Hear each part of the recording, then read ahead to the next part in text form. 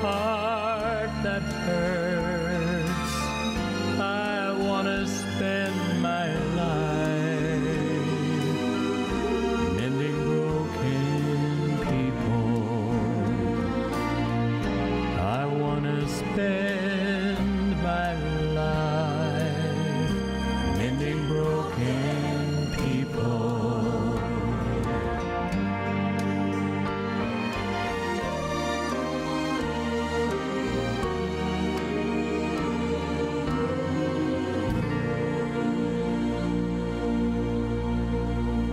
Hello and welcome to another Thursday Night Live program. We're coming to you here live from Thompsonville/West Frankfort, Illinois. We're so glad that you've joined us this evening, and we appreciate your prayers and support of the ministry of 3ABN. Some of you have joined us just for the first time, maybe in the last few months. Some of you have been with 3ABN now. See, this is 2018, so it's going to be 34 years since Danny listened to the impression of God and the Holy Spirit and decided to start the ministry of 3ABN. But anyway, thank you. How's your week been? I know here at 3ABN, it's been a busy one every week. You know what? I don't know of any week that isn't busy around here. That's life for everybody. Yeah, that's true. And I know you at home, you've probably had a busy week. And we just thank you for carving this time out of your schedule to join with us. And it's always a blessing to meet with you as our family. Jill and I sit on this side of the, we see a piece of glass and there's a camera lens that we're looking into right now. We can't see you, but we know you're there. So we just appreciate when you call us, when you write us, when 3ABN or you send your letters or emails to us. Or when we get to travel and we get to meet you. Oh yeah, that's just great. Camp meeting's a great thing too, which is, when is that coming up? We should tell people just so you can mark it on your calendars. June 6th through 9 coming up. Good job. She has all the information. Wednesday night through Sabbath, it's on the 3 Angels messages, and I'm excited about our upcoming camp meeting, and I'm excited about our program tonight and the topic. Yes, what is our topic this evening? We're talking about relationships. Who doesn't have a relationship? We all do, whether it's in the church, at work, with your family, in your community. We're talking about building relationships, not only with God as our Father, but building relationships with other people, with spouses, family members, or girlfriends or boyfriends, or co-workers or people in the church, whatever. And I'm excited about it because we're coming up on next week is Valentine's Day. And we think about that as the topic of love, but really it's all about relationships. Yeah, it really is. And we don't want you to turn the TV off or turn the radio off right now because you're like, okay, I'm not married or I don't need to hear about relationships, because like Jill said, we're all involved with relationships because we interact with people all the time. And it's definitely a key thing to talk about this evening. And we have some special people with us this evening that are joining us, and they're not guests. They're part of our 3ABN family and great friends and great mentors. And we have sitting next to me Pastor John Lomacang. Good to be here, Greg. Jill, and my pastor. And we appreciate you and the ministry that you and your wife have together. Amen. And a special thing is, Pastor, you've got your wife sitting right next to you. Isn't that special? That's the best person to have next to me talking about relationships. Amen. Yeah, but we appreciate both of you and your hard work for the Lord. We know that they are pulled, and it seems like a million directions. I know that's exaggerating, but I mean, they are pulled in lots of directions because they're also a conference pastor. He is an ambassador for 3ABN. He also does a lot of programming, and your world evangelism director as well. So lots of different hats, but we appreciate you. And Angie, we don't have you on, it seems like, near enough. So you're working radio. Tell us a little bit about what you do. Yes, I work at here at 3ABN Radio. I do editing, quite a bit of editing. And I do host a program called Crossroads. Oh, it's a great program. It is. Oh, praise the Lord. And I have great guests. Lord always give me amazing guests. And so I'm just privileged to be here and happy to be here for what, 14 years? Wow, 14 Has it been 14 years? 14 years. Wow.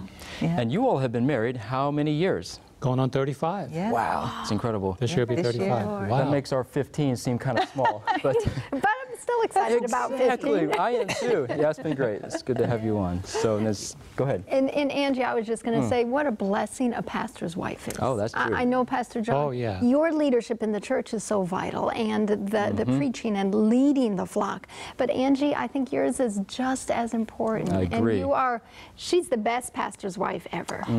She's a woman of God. I agree. She's a woman who listens to God, That's who right. listens to other people, who prays with and for people, and God has just blessed you with so many amazing gifts, and we are blessed to have you both as our pastoral couple in the church. And, you know, we're going to talk about that too, because as a pastor, if my wife didn't have her own relationship with the Lord, then our relationship wouldn't be as strong as it is. Because there are many days that I'm tired coming home after doing all the things you talked about. Yes. And I just really don't have time to feed myself spiritually.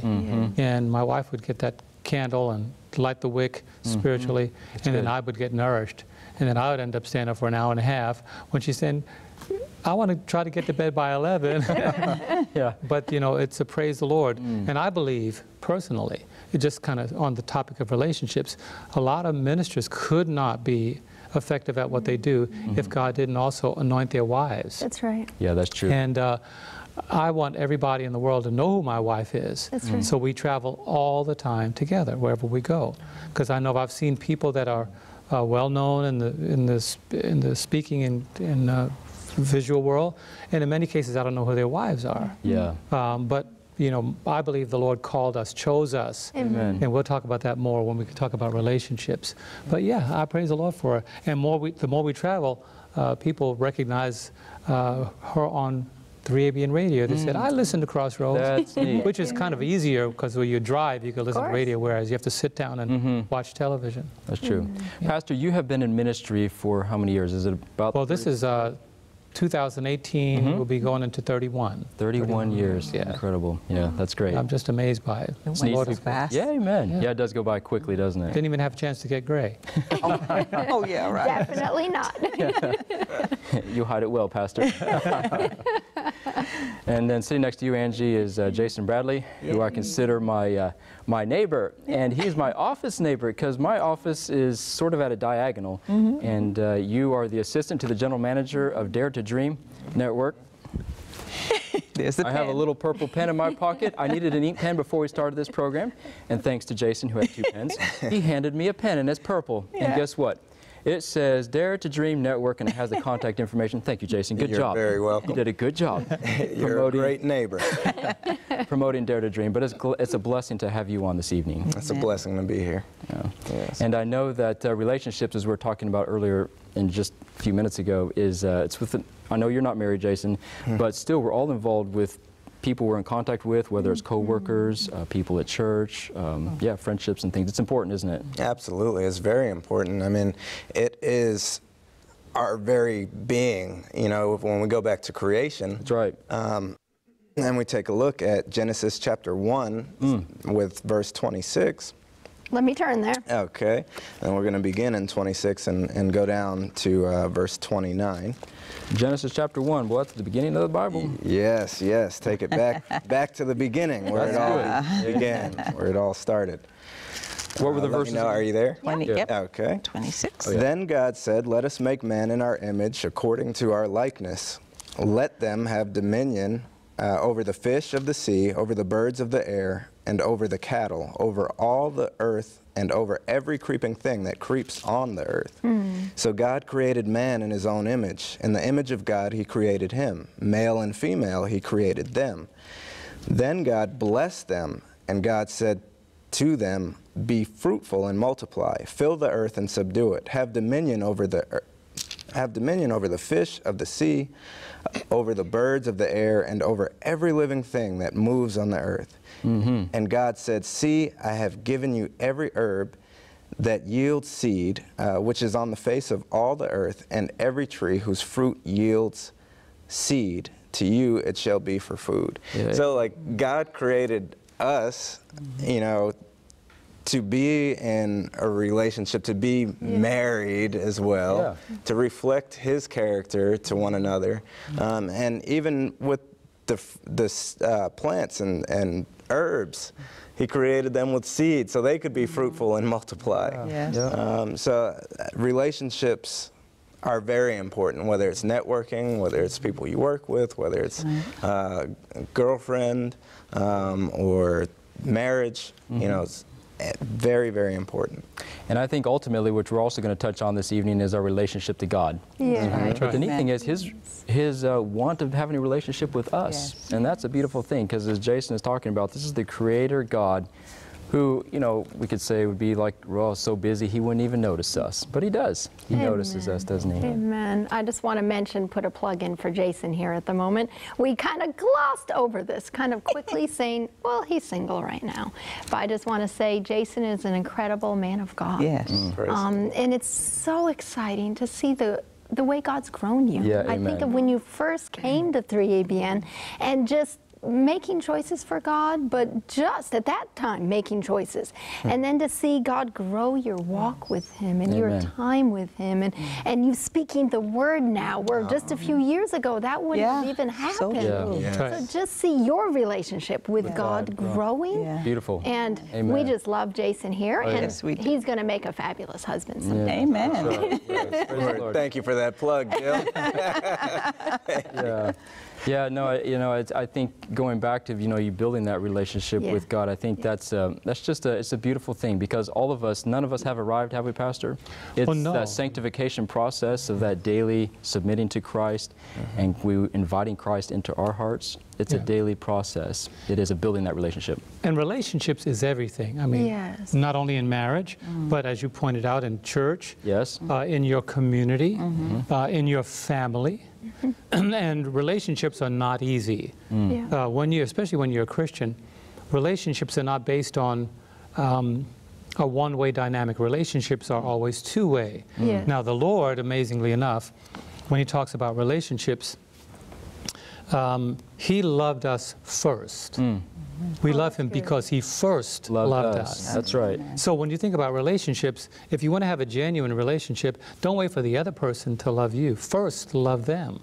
And I thought, in following the principle, relationships are, because some people might say, they don't like me, I don't like them. So I'm not going to love them. Right. They don't like me, I don't like them. I'm not going to, and I shudder when I hear Christians say that. They don't like me, I don't like them. I'm not going to be plastic, I'm not going to be a hypocrite. Well, if you are a Christian and you don't like somebody because they don't like you, you are a hypocrite.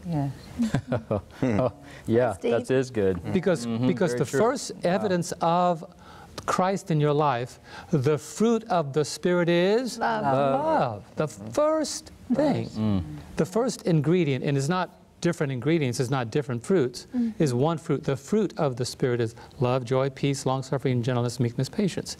So what I've learned, and not only in our relationship as husband and wife, but with people, we have, and I just could go back a little bit. I'm going to use, I know Dee Hildebrand is not going to kill me because we have a great relationship. But years ago, she's our production coordinator. She's production coordinator. And Dee is always on the move. She's a type A lot personality. of energy. Type A. She's always on the move. She gets things done. Yes, she does. That's what I love about Dee. Yeah, she's involved in the church too. Church treasurer. Church treasurer. She always gets it done, and I could always rely on her. When she hears it, she's going to say, "My pastor's talking about me." Love you, Dee. That's why I'm using this example, because I could use her. We have a great relationship. But I remember years ago, I think when Pastor C.A. just came here, Dee was telling me something that I already knew. And he knew I knew it. But she was telling me all the details, and I just stood there, and I listened to her. And he said, I appreciate that about you, Rabbi. You let her tell you what to do, and you already know what to do. But you didn't get upset. I appreciate that about you. Because sometimes people say, I know, you don't have to tell me that. That's right. And all of a sudden, and so he said to me, I like the phrase, he says, you let her do her job. And sometimes we have to let people be themselves and not have to pre-design them so that we could now, in our construction and reconstruction of them, say, well, now you're at a place where I could like you or I could love you. And so what I want to begin by saying is, you started with the question, why do relationships matter? And I think we should throw that around the circle. Because relationships, if you think about relationships, relationships matter because everything, the end result of everything, always begins with a relationship. That's good. And no man is an island. Yeah. No, that's good. Mm-hmm. Did you want to read the scripture that we have? Sure, Yeah. absolutely. We'll go to a little music, and then we'll delve into jump this. You mean we didn't start yet? No, we didn't start. We did, Pastor. We did started. start We've it. been going Yeah, 10 absolutely. Hopefully you didn't just tune in. Hopefully you started at the beginning. But let's turn to the Bible scripture here. 1 John 1:7. Okay. Yeah, I love that. I love this Oh, scripture. yeah, that's good. Me too. And you know what? We often quote Pastor 1 John 1:9. I mean, that's right. the one we almost think of in 1 confess our John. sins. If we confess our sins, that's right. right, Angie. He's faithful and just to Yes, forgive us. yes. But we're going to go back a couple verses. 1 John 1:7. But if we walk in the light as he is in the light, we have fellowship with one another. And the blood of Jesus Christ, his Son, cleanses us from all sin. Amen. Now that word fellowship in the Greek, Pastor, koinonia, you want to unpack that for us. What does that mean, fellowship? Koinonia is a Greek word that is more powerful than friendship. It includes friendship, it includes relationship, but it doesn't just include it there. Fellowship, or the word koinonia, recognizes that we are both walking in the light. It doesn't say, I'm in the light and you're not in the light. It says, I'm in the light and you're in the light. And what happens, it creates a connection there, a connection that is a Christ connection. If I'm walking in the light and you're walking in the light, there's something that should be different about that than just, well, I don't know if you're walking in the light or if I'm walking. And so this is a demand, this is literally a condition for Christians. And what's beautiful about that is if you want the blood of Jesus Christ to cleanse you from sin, your koinonia, I'd never processed No, that yeah. before. Wow. It comes That's good. before the verse. I see that. your koinonia with me Yes. has to be godly. Yep. Yeah. My koinonia with you has to be godly. I can't have a brash relationship with you in a Christian setting because we're both walking in the light. Yes. And say Jesus has cleansed me from sin. When we get down to forgiveness and all that later on, we'll talk about that even more. Yeah. Wow. So it's in essence saying, because you say you walk in the light, you have an obligation to love me, Yes. and I can't take the obligation away from me, because if I say I walk in the light, I have an obligation to love you. That's right. So this is an obligatory terminology rather than a casual one like your grocer or the mechanic or the male person, you know, whether male or female. It's a deeper word. It's a word that demands that we reflect Christ, not because the other person has or hasn't, but because we say we walk on the light. Wow. See? Boy, that's great. Well, that's powerful. Wow. I'm so excited about Oh, yeah, tonight's me too. program on building relationships. And we know that God wants each one of us to walk in the light. Whether you're, I don't know where you are today, maybe you're feeling like your relationships are fractured. The ones in your life, in your family, with your coworkers, maybe you're struggling. Tonight, we're going to give keys and principles for building those relationships, for healing those broken relationships. And no matter how good your relationship is, because you know, sweetie, I consider we have a good marriage. Yes, I agree. But God can always make it better. That's You know, right. no matter how good your relationship is, God wants to make it even better. And it requires work, too. It does. Yeah, That's right. That's for sure. So let's go to our music, and Okay. then we'll jump into why do relationships matter. We have Sam Ocampo with us. Oh, that's great. And he's going to be playing a song. He's an incredible pianist. is. We have a CD of his I love. Yes. And the song he's doing tonight is It Took a Miracle Medley.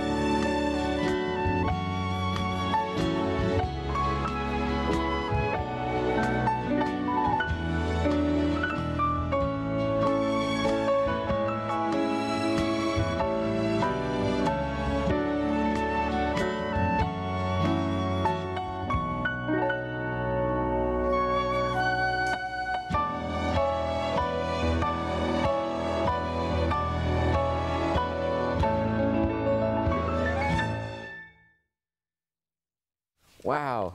Amen. Amen. He certainly gets into his music and he enjoys it. Can't you see that? Well, That's that right. was inspiring. It Took a Miracle medley. Thank you, Mr. Sam Ocampo. Amen. It's great. And all relationships, you Take a say, miracle. take miracle. You know, they all take a miracle, as it were. We can't take credit for that. That was Pastor Lomacang. He said, boy, that's a great segue right there. It took a miracle. So thank you, Pastor. That was great. Great song, though. We appreciate it. What a gift. So if you're just joining us, we have Pastor John Lomacang, That's right. his wife Angie, and Jason Bradley with Amen. us. We're talking about building relationships. And as we get into that, why do relationships even matter? Someone could say, well, I don't really need relationships. I don't care about relationships. Why do they matter? I can see Angie's thinking there. Why do they matter, Angie? It does matter to have a good relationship. It matters to God. It matters to us to have a relationship with you, with people we work with, people we go to church with. Because in heaven, we will have your relationship, won't we? That's true. When we get to heaven.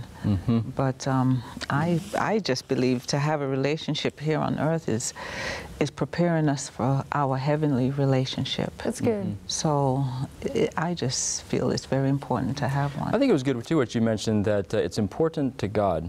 Yeah. You know, and that's key, actually. It is. And like you're saying, this is a preparation for heaven. Yeah. You know, in heaven, we won't have different, okay, so this part of town doesn't like this part of town way. of heaven. No. Yeah. No We'll all be neighbors and friends and yeah, the great multitude together. Pastor. And everything is about relationships. It is. I mean, the Bible describes the church as the body. That's right. And have you ever hit your pinky before? I have. Actually, I have a I know little you- blood blister under this one right now on this pinky right there. Now, you know Not when that asking for happened. sympathy. No, but when that happened, Yes. your whole body felt it. Sure. Oh, yeah. That's true. And so in relationships, you know, Romans 14:7 says, for none of us lives to himself, That's right. and no one dies to himself, which means everything that we do in life, and even when we die, somebody is affected by it. Boy, that's true. And so the reason I use the pinky as an example, because we often think of the small pinky or the tiny toe, but man, the smaller toe will bring you more pain Yeah. than the big toe. So sometimes the small things in relationships bring you greater pain than the things we think are the big things. So, for example, what would be something maybe small? I mean, it could be for each person to their own, but what do you think would be something? Well, I think that we categorize it as small, but in fact it isn't. Okay. That's good. That's I think the point I want to make. True, We okay. sometimes categorize things as small, but they're But they're really not. not small. I see. Like somebody might say, well, I could do my job without even talking to you. Okay. Yeah, that's true. I don't need to talk to you. I go to work. I'm doing my work. Why do I have to be kind to you? I'm just trying to tell you what to do. And I've heard people do that in companies, Christian. in Christian churches. I mean, we've been in churches where, honey, we've seen relationships. Yeah. Well, you spoke about once when, I remember Sure. this. Go ahead. In one of our churches, a lady was so upset with the deacon, she brought a baseball bat to beat him up. To church? Church? To church. She brought a baseball bat to Louisville church. Slugger, Yeah. yes. A little baseball bat. And Little- she announced on entrance, Yeah. I'm going to beat up the head deacon Yes. Oh, my. in church. In church. So these are obviously two Christians. Yeah. Seventh-day Adventists. Yeah. Wow. And she kept that bat until after Sabbath school. Yeah. Went home, took the bat, came back, but the deacon still had two other deacons around him for the rest of the day. We're so afraid. But let me go back to the little thing, Yeah. The little pinky. thing, the pinky thing. It is what we define as insignificant that's often significant. Yeah. It's what we say really doesn't matter. And I go back to the example, somebody might say, I don't like Jay, but I ain't in Jay's department, so I don't care about Jay. I'm in production, Jay is in Dare to Dream. I'll work with him, but I don't have to be his friend. And when you're working in an organization, that is not an insignificant thing. That person might say, I could still function without being nice to Jay. I don't have to talk to Angie. I work with at the same company, but I don't have to talk to her. I don't have to act like I'm all crazy about her. Well, so we might think that that's insignificant in functioning in our capacity of our job, but when you refocus that, let's use the peephole as example. I have all these crazy The what? examples. The peephole. Oh, peephole. You Okay. look through. The peephole is small, but what's on the other side of that is huge. Yes. But you're just looking at it from a small perspective. If you open the door, you'll see that what's on the other side is bigger than what you thought was insignificant. Sometimes we keep the door of relationships closed because we prefer looking at people through the peephole of our preferences. So we say, I'm just going to keep this real with you, I don't like you, Jill, so let's just keep it real. You know, you do your job, I do my job, let's keep it real, because I don't like how you deal. And but you know, I love the Lord, you love the Lord, so let's just, we don't have to be friends down here, but when we get to heaven, maybe things will work out better. I've heard people, and I'm not using far-off examples, I've heard people say that. Yes. In big churches, the bigger the church, sometimes the more split it is. Yes. And even in little churches. Even little churches. Oh, yeah. Don't you think that that shows a heart issue? You know, Yes, we it can does. say, okay, this is a little pinky issue, or this is an insignificant issue, but don't you think that that actually shows something is wrong with me spiritually? So our Yeah. relationship For to me God. to struggle. So that means you're right, sweetie. My relationship with God is somehow disconnected. If my relationship with other people is fractured or fragmented, that means there's an issue with my relationship with God. Matter of fact, I'm going to have Angie, on that very note, read Matthew 22, verse Good. 37 to 39, because all relationships are based on two principles. Okay? All relationships, Matthew 22, verse 37 to 39, is based on these two principles. Matthew 22, 37 to 39. So hopefully you're joining us with us at home. Please turn in your Bibles. Yes. Jesus said to them, "You shall love the Lord your God with all your heart, with all your soul, with all your mind. This is the first and great commandment. And the second is like it. You shall love your neighbor as yourself." Okay, I'm going to just comment on this and throw it back out there because I Yeah. don't want Jay to be out there on the periphery. Now, verse 37 is huge because it says, love the Lord your God with how much? All. All. If you love him with all, what's left to love your neighbor? Now, this is huge. Just grab that. If you love him with all your heart, all your mind, all your soul, all means he's got it all. So what's left to love your neighbor? This is powerful. If he has it all, you are now loving your neighbor through him. It's good. It's good. That's right. Yeah. Boy, yeah, that's good. If he has your heart, your mind, your soul, you're loving your neighbor through him, which makes the love to your neighbor divine, not human. Because you gave the Lord everything, your heart, your mind, your soul. So sometimes we try to love our neighbor naturally. And when we try to love somebody naturally, we pick at all their flaws. But when we love them through Christ, we can't pick at all their flaws. So there's principles. Loving the Lord, and I've used the scripture 1,000 times. So relationships are based on two principles. Give everything to God, and if you do give everything to God, then it makes it divine to love your neighbor. Wow. And who's your neighbor? Everyone. Jason, you have your fingers in multiple spots in your Bible. Yeah, that was actually, those were two of the verses that I had written down as well. Okay. But, you know, relationships are so very important. And we see how the devil tries to divide and conquer. And that's, he wants to put an end and put a wedge in between our relationship with others, with God. He breaks up the family unit. You know, we see back in the beginning of time when he was a serpent and he tempted Eve to eat the fruit. And he wanted to separate her from God and separate that relationship. True. We see when, you know, he was in heaven as Lucifer, and he desired to be worshipped and all of that, and he deceived 1/3 of the angels. He wanted to separate that relationship between them and God. It's good. So we see how important relationships are, and when we truly surrender, as this is speaking to these verses here in Matthew chapter 22, verse 37 through 40, loving God with all of our heart. You know, love, all of our motives, we should be motivated by love. That's good. So when we are truly motivated by love, we're going to be selfless as Christ is selfless. You know, we're not going to be selfish where we have ulterior motives and doing things for the wrong reasons. Oh, yeah. So, you know, how we love is very important. How we conduct ourselves in relationships is very important. And our walk with God is of the utmost importance. You know, because that's a good point, Jason. You just touched on something it just popped in my head. We may want to talk about this in a little bit or now, but I think even when we walk through, let's say here we have Walmart or we're at the gas station, we may not know them by name who's pumping gas just across from us or whatever, but I think even how we conduct ourselves, if a person, you know, if if I got mad at the gas pump and started slamming on the gas pump, or let's say, you know, someone's in the car and I'm yelling at them or slamming my car door. Well, the person on the pump over there that doesn't know me from Adam is going to say, oh boy, I don't know that man. There's clear of him. Yeah. You know, but I tell you, just how we conduct ourselves, even if we don't even say a word, that's right. We're representing. We want someone to say, wow, man, something about that guy over there. Isn't that nice? You know, so sometimes just a greeting like, hello, hey, how's your day going? Yes. You know, it can be just, something to... Go ahead, Jason. No. Okay.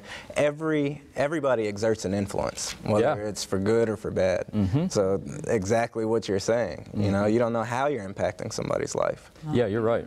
I have a quote here. I write my favorite Ellen White quotes in the front of my Bible. On the front. This is from Ministry of Healing, 469 and 470.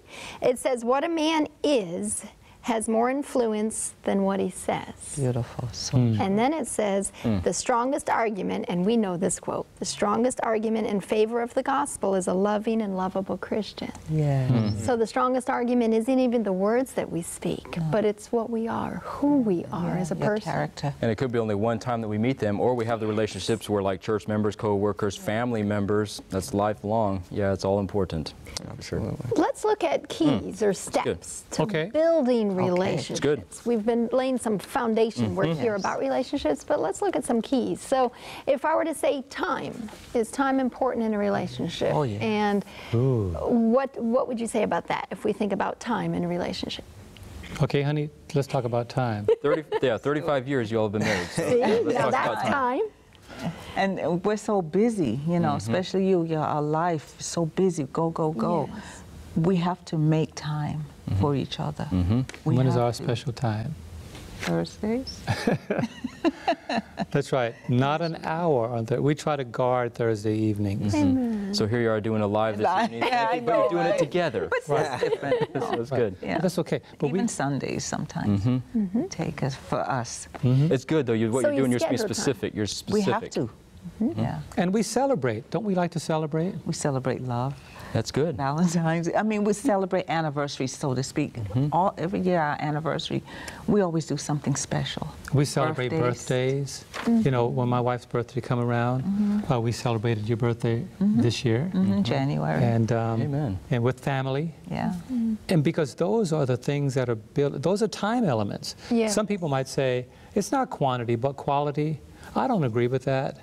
Quality is good, but let's put that in the context, because I've seen relationships break up because people have said, workaholics, I've never seen anybody on their deathbed say, I wish I worked longer. Yeah. You've never seen that. I've never heard anybody. Never heard it, yeah. I've never heard anybody say that. But they've said, I wish I spent more time with my kids. Wish I spent more time with my family. Wish I spent more time with my wife or my husband. If I had one more day. And so the thing that you often put off for the rainy day, that rainy day would never come. I heard a terrible, terrible story. It's a sad story, but it's about time. About time. Okay. About a man who had particularly bought, remember that story? He bought a specific garment for his wife. And he was planning for that to be on a special occasion. And one day, his neighbor saw him leaving the house, and he said, well, what is that you have? It's this garment that I'm taking with me. And he explained, we were putting this aside for a rainy day. And he was on his way to the funeral parlor. Oh, wow, for his wife. So he'd never given it to her? They never had the time to use it. Wow. Because they were planning for a rainy day. So we are of the opinion, as C.D. Brooks, God, he's resting in Jesus now, told me years ago, he said, when you get older and all you have are memories and pictures, make sure that both of you are in them. Oh, wow. That's And we got like 100,000 pictures. Thank you to the digital technology. Amen. But we do spend time. And time together gives you a chance, and we know this, to iron out the comfortable and the uncomfortable things. That's what a relationship is all about. Relationships, and I'm speaking right now of marriage. Absolutely. But this also makes a difference if you spend time with employees outside of work, if you spend time with church members outside of work service, like for socials or Saturday night or outings, you begin to see them on a different plane. And when you do that in relationships, you build a stronger marriage, which we have a stronger marriage. Every year our marriage gets stronger. You know, and it's going to be challenged. But if you remember that that time is given by us, given to us by God, to build on the things that matter. And then to also address the things that are hurtful, that are injurious, and find solutions to it. And we have done that. So time really matters. Huge. What are your thoughts on time, Jason? I think that time is very precious, and it's something that you can't get back. Never. That's true. Yeah. So you have to seize every moment, seize every opportunity, and because you never know when it'll present itself again. You know, it's just like accepting the Lord as your personal Savior. Now is the time. Now is the time. Your day is not, you don't know what could happen in the next 5 minutes, you know, let alone tomorrow. So time is very precious, and we're going to be held accountable as to what we did with our time. Yes, we are. You know, you see these dates on, I was recently in a cemetery because there was a funeral, and you see these dates, 1975 to 2017 or whatever. Young person. The beginning date and the end date, you know, don't hold as much significance as that dash in between. What did you do with your time? Yeah. You know, did you spend your time sharing the love of Christ with others? Did you spend your time cultivating relationships with people? Did you spend your time leading people to Christ? Or did you spend your time leading them away from Christ? You know, time is something that is extremely valuable. It is. And we have to use it to bring God all the glory. Well, I'm thinking about, you know, coworkers, you know, here at work at 3ABN, like we mentioned earlier, this is busy. So I'm guilty of this. I'm running down the hallway. I'm like, hey, how you doing? And I'm already past them and going to my office and my staff, you know, I'm like, hey, how's it going? You going good? Okay, now this is what we need to do today. And, you know, sometimes I need to say, Breathe. how you doing? Yeah. How was mom? Yes. How's dad? How was your weekend? What did you do? Instead of just like, hey, doing all right? Yep, good. Okay, now let's get to business. And, you know, and so it's very easy, even in just our relationships at work, that it's easy to get so caught up in good things, you know, because 3ABN is doing a great work around the world. But time is important. I think about a relationship with each other.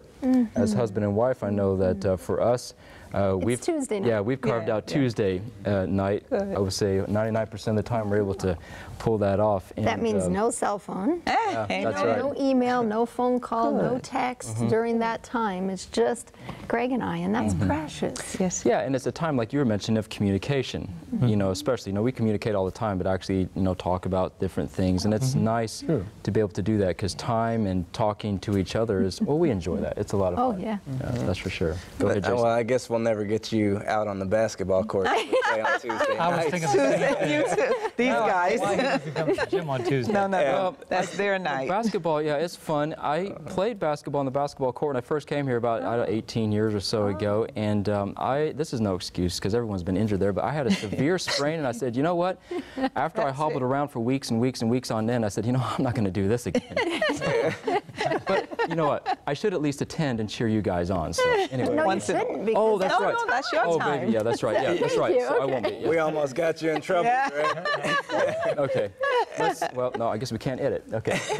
Another. Go ahead. Oh, okay. Another thing with time is you can't really get to know somebody unless you spend time with them. You're not going to get to know God unless you spend time in His Word, getting to know His likes and dislikes. You know, and dating and courting or dating or whatever. You're not going to get to know the individual that you're courting unless you spend time with them. You have to learn what they like, what they don't like, things that you know will frustrate them, and you know, all that stuff. You're only going to find that out by time and communication. That's right. Go ahead. Okay. Well, Angie, I was thinking too, you know, even when we communicate, like what Jason is saying, you know, if let's say in a marriage relationship, you know, you and Pastor John, you know, if only one does the talking and only one does the listening, that doesn't work either. That's communication, yes. Exactly.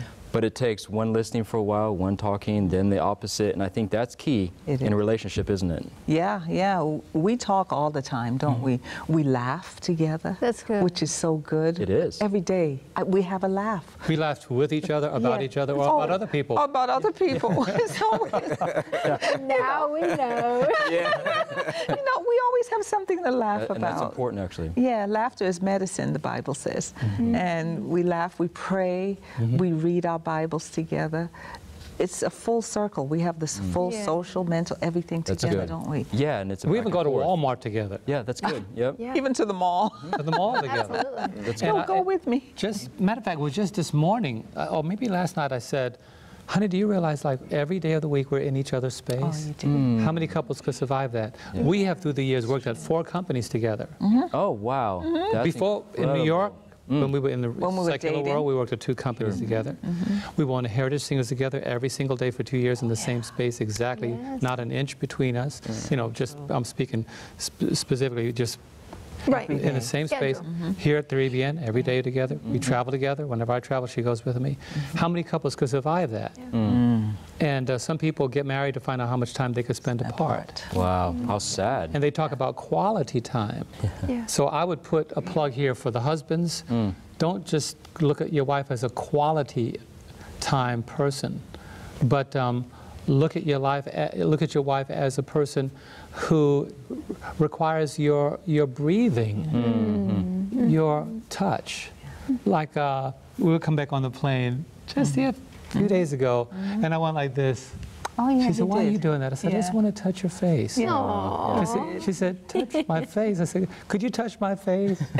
And it's like He did, out of amazing. nowhere. I'm like, Remember that? yeah. Because we sometimes just hug, but we have the permission Right. just to be more intimate. Can I just touch Yeah. your face? And sometimes I pinch your earlobes. Can I pinch your earlobe? Okay, okay. You know? But I'm just saying, But we do. and those are those time moments that you look back on. important. Yeah. And then sometimes my wife will walk up to me and say, "My love cup is empty. Can I get a hug?" Yeah. You know, that's time. And I'm talking about marriage right now. Yeah, of course. In the intimate sense. But in the same way, we could build relationships with our other church members. And intimacy takes on a spiritual. Because remember, there's a principle in the Bible. Let's look at this together. Love is reciprocal. That's the thing I'm going to point out. Luke 6:31. Anybody can read that. Whoever Luke gets to it first. 6:31? Luke 6:31. And just as you want men to do to you, you also do to them likewise. Amen. So when you think about that in the context of a church, do you want people to respect you? Absolutely. What should you do? Yeah. Respect them. Respect them. That's right. Or Reciprocal. just like this person you mentioned earlier, they probably wouldn't like a baseball bat taken after them. Like this one person was taken after the head Exactly. deacon. They yeah, wouldn't like yeah, exactly. Good Brought back to them. Yeah. Good And then point. there's some church members that just, the other thing, and we're talking about all kinds of relationships. That's right. So the program is not, we're Just going to go in and marriage. out of different relationships. Yes. So jump in at any time, anybody. But as Christians, let me just not say church members, because membership in Christianity are not the same. Yes, that's right. But as Christians, we should make it a high obligation of our own to iron out relationships with each other. Thank you. So true. You know? right. It's important. It's important. I've sat down as pastor in office with people that are just at odds, and one wants to really reconcile, but the other one holds a standard higher than God. And what I mean by that, because the Lord says, if we confess our sins, He's faithful and just to forgive. But the other person has such a high, no, but you hurt me, but no, I don't want to have anything to do with you. No, and the other one is just crying out, but please forgive me. I'm so sorry. I didn't mean that. I apologize. And the other one is just, no, don't want to pray with you, don't want to touch. And then, but they go on to sing every Sabbath, worship every Sabbath, work for the Lord, and I say, there's something seriously wrong with that. So what happened here? As you want people to do to you, do also to them. It's a reciprocal principle. Let's stop and talk that's about good. that a minute, Yeah, because this it's is good. huge. It is. In It's huge. relationships, there are true. many people who have aught against someone else, Yes. who struggle. And maybe at home, you're the person who has the hard heart, we could say, as it were, and saying, I don't want to forgive so-and-so because they hurt me too deeply, because what they did to me, I just can't get over. Let's talk from that perspective first, and then we'll go from the other perspective. You know, what do people do if they want to reconcile and the other person doesn't want to? But let's talk about the person with a hard heart, the person who says, I can't forgive. I can't let go of that pain that someone else did to me. Jay. I think that person needs to take a look at their relationship with God and reflect upon their life, reflect on their life, and think about how God has forgiven them That's right. so many times for the things that they've done. You know, they need to, I guess, have a humbling experience. Yeah, yeah. It's sad, but they don't. It's good. They don't look at their lives. A lot of them don't. Yeah, it's everybody else's fault. type of Everybody thing. else's Yeah. fault, yeah. Because I have people in our family that's like that too. Yeah, family members, which is relation, isn't it? Yeah. And I've struggled Coming with from it a too. big family, when you have like Oh, yeah. she had 8 siblings, Right. she has Yeah. 7 now, 1 is deceased.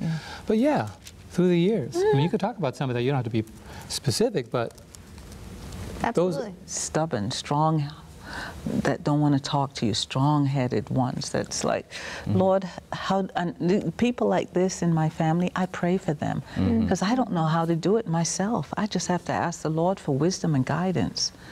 Right, honey? That's the only way to do it. And ask the Lord and just keep praying for them. Lord, help them, help them.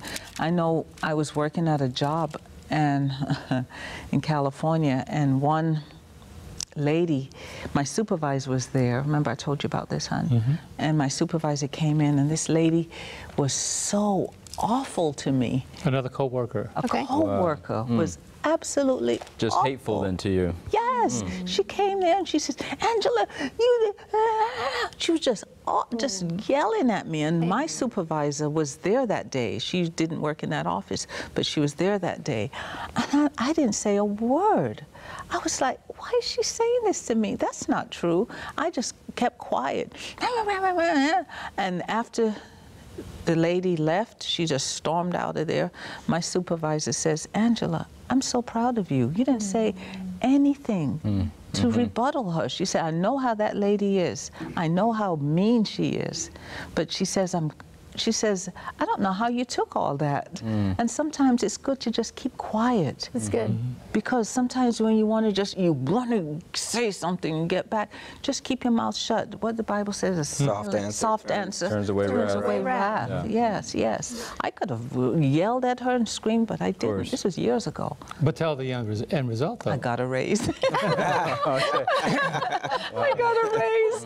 The next week, my boss gave me a raise. It was a blessing. I know in my own experience, and I hate to say this, but I've even had that hard heart at times. You know, Yes. you get hurt, and it's Yes. like, oh man.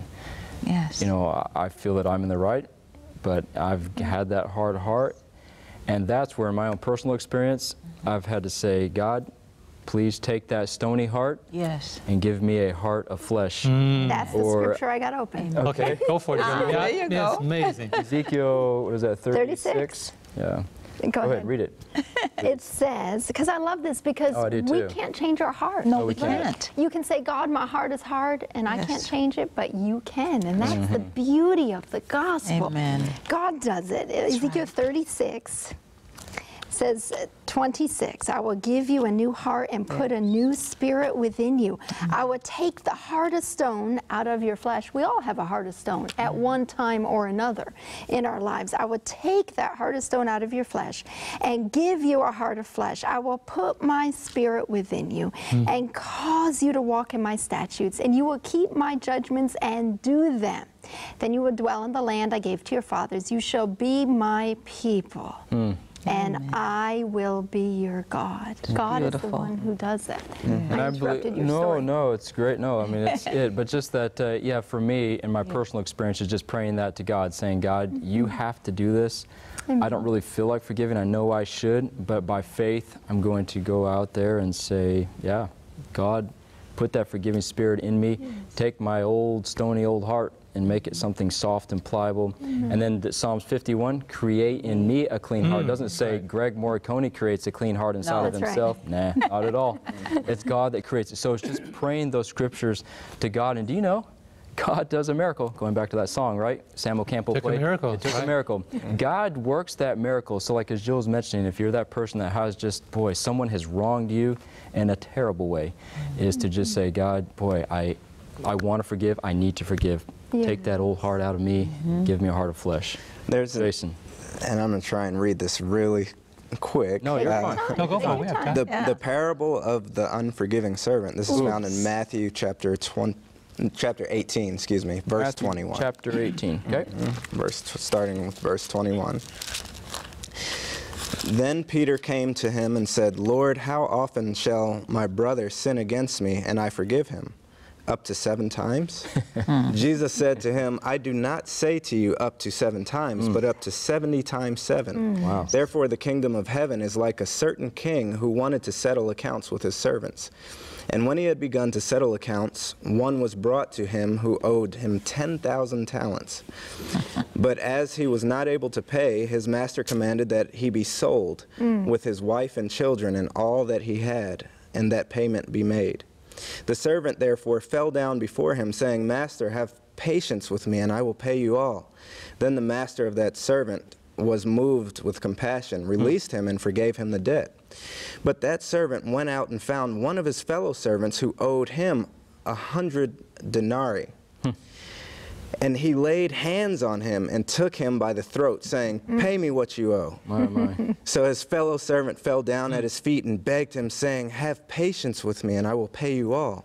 And he would not, but went and threw him into prison till he should pay the debt. Wow. So when his fellow servants saw that had been done, they were very grieved and came and told their master all that had been done. Then his master, after he had called him, said to him, You wicked servant, I forgave you all that debt because you begged me. Should you not also have had compassion on your fellow servant, just as I had pity on you? And his master was angry and delivered him to the torturers until he should pay all that was due to him. So my heavenly Father also will do to you if each of you from his heart does not forgive his brother his trespasses. God has forgiven us of so many sins and so many things that we've done that it would be crazy for us not to forgive somebody who's wronged us. And that parable speaks to that. It's powerful. Oh, it is. Yeah, that's a great passage, isn't it? You know, forgiveness is divine. Forgiveness is not human. That's right. Because if I'm looking at the examples that are given here, it comes back, you know, not only the fruit of the Spirit is love, joy, peace, but it's long-suffering, gentleness, meekness, patience. And I use the word I think. The principle here is less of an I think, but Lord, there's a quote, and I'll share it, maybe in the second hour. Good. Okay. About how, and I appreciate what you said, we can make a change. Really, we can choose to make a change. That's right. And the change is made by the Lord. Amen. Because what you read in Ezekiel 37, Right. 36. 36, he says, I will, I will. Notice, it was nothing on Ezekiel's part. You're right. Everything that was happening, the Lord says, I will put a new, I will do, I will. See, it's no longer my will, but his will. Amen. So it's what he does. If there's first a willing heart, I think it's 2 Corinthians 8, verse 5. I'll find the reference here in a moment. But if we are willing and obedient, Isaiah 1, verse 16 to 8. If we are willing and obedient, we will eat of the fruit of the land. But if we refuse and rebel, we'll be devoured by the sword. So we have to be willing and obedient. And I think in the second half of the program, we're going to talk about how to be willing and obedient. Yeah. Well, how to be willing. Amen. That's so exciting. I love Philippians 2. It is God who works in you, both to will and to do of his good pleasure. And I say this verse all the time, but I believe it with all my heart. Because God gives us the desire to follow him. He gives us the desire to even change. And then he gives us the power. So it's God all the way. And you're right, Pastor John. It's us choosing to make a choice. And just saying, God, will you come in? Will you change me? Will you give me the heart of flesh? I'm so excited. We have a whole nother hour to talk about this. Building relationships, what God wants to do in your life at home and in our life too. So praise the Lord for that, sweetheart. That he wants to do that, whether it's church, co-workers, marriage, spouse, whatever he wants to work. We'll be right back the second hour.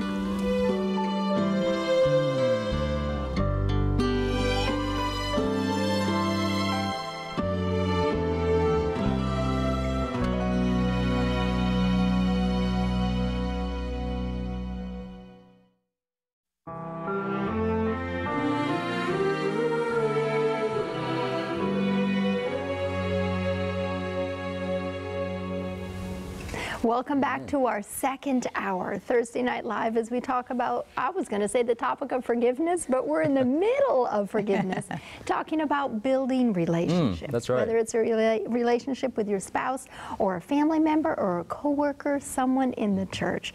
God wants us to build relationships with each other as brothers and sisters, and with Him as our God and Savior. But before we went to the end of last hour, we were just talking about forgiveness, how if I have a hard heart against my brother or sister, God can replace that with a soft heart, with a heart of flesh.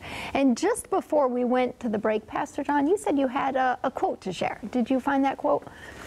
Well, first, it's the scripture that I want to start with, and then the thing about not being able to change ourselves. Okay, good. And I'll have that maybe after the song. But talking about willingness. Yes. Because in order to be able to resolve relationships in any capacity, whether very difficult or very easy, I would say nothing's really easy if you choose not to resolve it. It's difficult. And somebody might say, well, it's just one small thing that bothers me about you. Well, it's not really small if it bothers them. Sure. All that digressing language. But 2 Corinthians 8 and verse 12, this is the one I want to read. Since I have my big iPad, you might wonder what we have in our hands. It's our iPad, so we sometimes fiddle with it, so bear with us. It's nice having that, isn't it? I tell you so much. Looking up scripture and finding things. It's a blessing. What was that again? 2 Corinthians? 2 Corinthians 8 and verse 12 to 14. And this talks about how if you're lacking something in a relational way and the other person has it, then let that strength that they have become a tool that could be a blessing to you, and then vice versa. Good. If I'm lacking patience and you're a patient person, then help me be patient. If I'm a person of great skill and you're lacking that, then help me with the skill. I'll help you with the skill. But here's the key. It says, verse 12, for if there is first a willing mind. A lot of people, you have to be willing to have a good relationship. It is accepted according to what one has and not according to what he does not have. Because not everybody have all the skills and the tools. Now we're talking about the fruit of the Spirit is one thing, but tools, you have to have tools. And we still learn how to use our tools in relationships. If those tools are not working, if you don't know the tools in a good relationship, then you can't make it work. Because the Bible says in verse 13, for I do not mean that others should be eased and you burdened, but by an equality, that now at this time your abundance may supply their lack, that their abundance also may supply your lack, that there may be equality. So what happens is, my wife has certain gifts that I don't have. I have certain gifts that she doesn't have. And in that relationship, somebody might say, which one of you is the fire, which one of you is the water? What'd your mother always say? When one is the fire, one must be the water to cool the fire. That's right. You can't have two hotheads in a relationship. So you might say, honey, if I'm going to say something, I'm not going to say the right thing, so you handle this. You get my point? You know each other's strengths and weaknesses, and you guard for that. That's right. That's where the equality comes in. So as a couple, you balance each other. And you might say, John, this is you handle this, because you have that gift. And then that's how it happens. So we have to know what we bring to the table. When we bring certain things to the table, my lack supplies, my abundance supplies her lack, and her abundance supplies my lack. When we recognize where we are strong and weak, then we could know what we can or cannot handle. Wow, very good. And I know, Jason, you have something on forgiveness too, but I want to just touch on that just a second. So I was just thinking about strengths and weaknesses. You were a manager for a number of years back even, in the restaurant business. And I know that you managed, I don't know how many people. There was about 50-something, 60 people under. A lot of people. And they all had their strengths, didn't they? They did. And their weaknesses. And it helped me learn my strengths and my weaknesses too. Yes. But you try and then build on those. Okay, so so-and-so, I don't know how this works. I've not really been in the restaurant business, but I know that I've seen some people that can chop so fast, I would chop my fingers off. But they so you put that person obviously in charge of chopping stuff, chopping vegetables or something, but then you may have someone that's really good with people. Yes. But they sure can't chop. They would chop their fingers off like I would chop my fingers off. So you're looking for strengths and weaknesses. Absolutely. And I mean, in a restaurant, there's so many moving parts, as with any organization. And so, like you said, there are some people who are strong in one area, weak in the other. There were a lot of people that were strong in the kitchen, you know, on fry side, dropping things that need to go in the fryer. There were people that were strong in prep, like prepping for the day and getting that knocked out fast. There were people who had great personalities, were great with the guests and stuff up front. We made them servers or hosts. So everybody has their place, and it's just like with church or with the body of Christ. Everybody's been blessed with gifts, that the Lord has blessed us with gifts and talents that we're to use for Him. So, I mean, when you look at work or you look at spiritual life, the two go hand in hand with the utilizing your gifts to work together. You know, teamwork makes the dream work. Type of thing. Nice. Was that a saying you had? Yes, I've heard it somewhere, and it stuck with me. But another it works for Dare to Dream. It sure does. Absolutely. There we go. Another one is that one of my old bosses said, you know, what gets measured gets moved.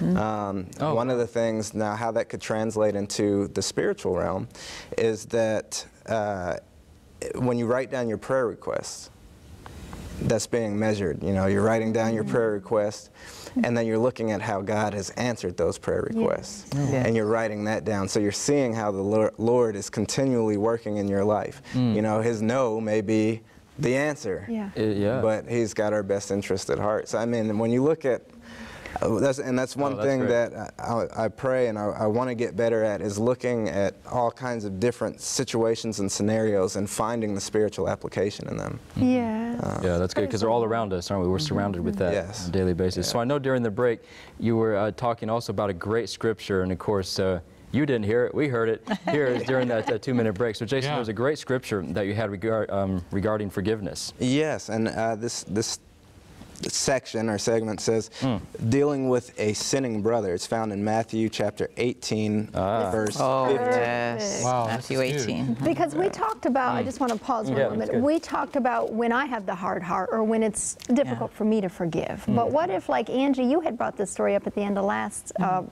before the end of the last hour, about how this person came against you. So here you were the person being wounded, and you chose in that respect to keep quiet, to not say anything, and how that diffused that. But this is another principle that we're called upon to do when there's difficulty between us and brothers and sisters. Yes, and this isn't always easy either, but God will help us. Amen. All right, beginning in verse 15 of chapter 18 in Matthew. Moreover, if your brother sins against you, go and tell him his fault between you and him alone. If he hears you, you have gained your brother. But if he will not hear, take with you 1 or 2 more, that by the mouth of 2 or 3 witnesses every word may be established. And if he refuses to hear them, tell it to the church. But if he refuses even to hear the church, let him be to you like a heathen and a tax collector. Assuredly, I say to you, whatever you bind on earth will be bound in heaven, and whatever you loose on earth will be loosed in heaven. Again, I say to you that if 2 of you agree on earth concerning anything that they ask, it will be done for them by my Father in heaven. For where 2 or 3 are gathered together in my name, I am there in the midst of them. So it's a process. It is. You know, it's a step process. If this doesn't work, try this. If that doesn't work, try that. You know, you got to make sure that you do everything that you can do to try and reconcile. One-on-one, starting one-on-one. Pastor, probably in the church, you've seen it the other way around, where it's gone whoosh, right to the top instead of one-on-one to start with. And it's unfortunate. And even when people call me and say, Pastor, I'm upset with so-and-so, I say, well, have you spoken to them? Right. Because if I'm the first one to address an issue to another church member that is an issue between 2 church members, it's like bringing the sledgehammer down. It's like saying to Danny, could you go ahead and handle somebody that's not being nice to me? Did you speak to them? It's like you don't bring the company head down on somebody. You don't send Jill and Greg to deal with somebody unless you have followed the Matthew 18 principle. True. And this principle is designed to let people know you don't hit, as I've seen the cartoon before, this is a funny illustration, but it's true. You don't try to kill a fly on your brother's forehead with a hammer. Yeah, that would hurt. They said, well, I was trying to kill a fly, but you knocked him out. Yeah. You got to follow these principles because they are redemptive. That's the key. They are redemptive. Redemption meaning don't feel, and the other part, and I like this, Angie has a quote here that I want you to read that before I finish the statement here. Well, I was thinking that when someone offends you, you go to them, as the Bible says. You don't go tell everyone else. You go to them and you leave it after you settled it between one another. Then, you know, you move on in the Lord. And don't you think that's what we often do? Yes. Instead of going to the person as God calls us to do, what do? We tell everybody else. We see, did you hear what Greg did to me last week? Right. And it's interesting. I wonder why we do that as human beings. Are we trying to find sympathy or someone just to maybe take our side? You know what? Oh my, Greg really did wrong you. Yeah, that's true. That's a good point. But there's a quote here. It's in my Remnant Bible from Desire of Ages 441. And it says, but it is to the wrongdoer himself that we are to present the wrong. We are not to make it a matter of comment and criticism among ourselves, not even after it is told to the church. We are at liberty to repeat it to others. A knowledge of the faults of Christians will be only a cause of stumbling to the unbelieving world. And by dwelling upon these things, we ourselves can receive only harm. For it is by beholding that we become changed. So don't tell everyone. You know what? That's great. That's a great quote. Where does that come from? Desire of Ages 441. It is huge. That's huge. I know we want to go to the music, but I got to comment on this. Please. This is where I really would appeal to Christians, whatever your denomination. Don't take your church's laundry to the community. It's good. Don't take your denominational challenges to the community. Sometimes I've heard people say that my wife and I have been present when we've heard other people talk badly about the church, talk badly about administration, talk badly about leadership, talk badly about the conference. And this person is not even a Christian. They're just kind of leaning on the sideline. They're in our community, they're in our circle. But they might say, you know that so-and-so, and they'll mention the person's name. Or they'll put it on Facebook. Oh, my. Oh, honey, you hit social and media. everybody will know all their business, all their dirty laundry. You don't do that. Yes. Oh, that's a good point. Mention that because these... It makes the church look so bad. Your fellowship, all your business is between you and God, not between Facebook friends. Go ahead. And even if you have... And we're living in this communication age, which communication is becoming wrongly used, a tool in the hand of the enemy. Because people might know, and I don't know if you know this, but what you put out there on the media, you might delete it in an hour, but somebody shared it. Yes. And it's gone. It's like beating it's like beating a feathered pillow on a windy day. You're not going to gather all those feathers. So don't injure your reputation. Don't insult the cause of God. Don't bring injury to the church, and don't do that to your brother or even the person you just don't like. Follow Matthew 18, and what I've discovered, my wife and I have discovered, it's in our own relationship and with other people. When you deal with it one-to-one, you could bury it together. Absolutely. And it's dead and over with. Rather than, because you know what happens? If I fix something, like if I talk badly about Jill, and Jill and I, if I said something bad to somebody else about Jill, and Jill and I fixed it, I got to still deal with that seed I planted in their head. That's correct. And that's unjust, because I've given them a terrible attitude or opinion about Jill, and now they have to deal with that. So Ellen White also says, don't share your troubles with other people, because God has not designed them to carry your issues. So then I think now we have that transition then to God, because we got to take these things to God, right? That's our communication and our relationship to God. And I know we want to talk about that too, because there's also a two-way communication with God. It's not just us saying, okay, God, this, and okay, God, I need that, and thank you for this. There's also a point where we have to be still, right? Oh, yeah. and know that He is God. Yeah, for sure. Yeah. Let's go to some music because time Perfect. is clicking along quickly. We will do that. We have Samuel Campbell with us again. Fantastic. Praise the Lord. And the song he will be doing this time is actually one of my favorites. I love this song, My Tribute. Amen.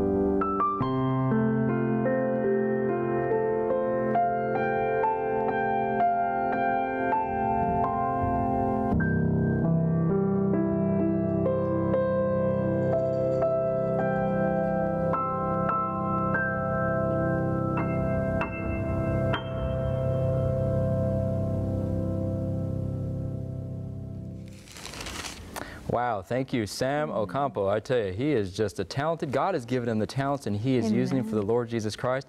Thank you. What a great song.